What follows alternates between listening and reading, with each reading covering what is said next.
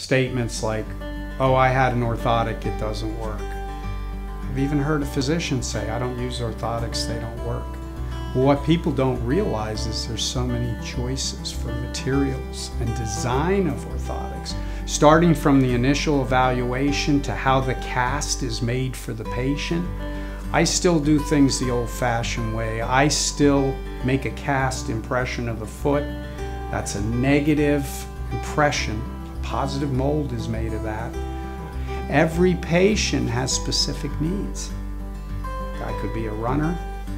Somebody could wear suits and dress shoes all the time with very little space in his shoe. You might need a graphite device, whereas a runner we might place in a polypropylene device. So it's limitless as far as the types of orthotics. There's functional components to an orthotic. There's orthotics that are built more for structural deformities. Diabetics, for instance, we want to accommodate for prominent areas. We could have ulcers that we need to take into account and heal. We need to offload them. And then you take into account the specific foot mechanics and structure for every athlete. They're different. One guy might be a super pronator, another guy has a cavus foot. One guy has a tight Achilles or a limb length discrepancy.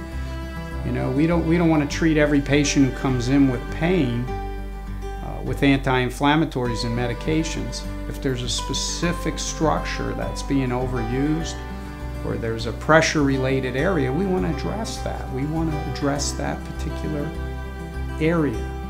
And there's no better way to do that than mechanical. Take the stress off the foot. We have the full spectrum here as far as choices for orthotics. No one orthotic is perfect for everything.